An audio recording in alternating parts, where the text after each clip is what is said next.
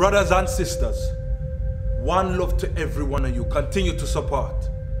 I want to say firstly that we are all beautiful and proud of who we are, and we do not hide or shy away from that fact or that point.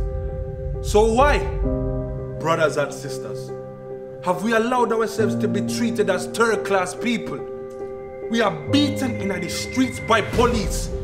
And please, please, don't be mistaken by the illusion that things have gotten better. We are still discriminated against in the same way it was 10 years ago, yes. 20 years That's ago. Right, yes. They're just better at hiding it now. This is not how our parents came here to live.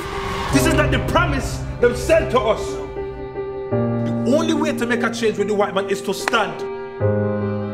The time of peace is over. Yes. Black power! Black power! Black power! Black power! I have not been with you on your journey and in your struggle. But that does not mean I have not been in the struggle. I have seen what this country has done and is doing to our people. But I have also seen the abundance of good that has been presented to me. I was born and raised in Brixton. I did not leave by choice, but I would not change the writing in my history for all the world's riches, as I'm sure you would not. We must be civilized.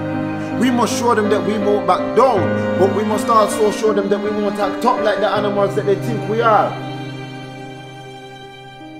We can join them in peace if we get this right. Is that not what we want for our generation and the generations after us?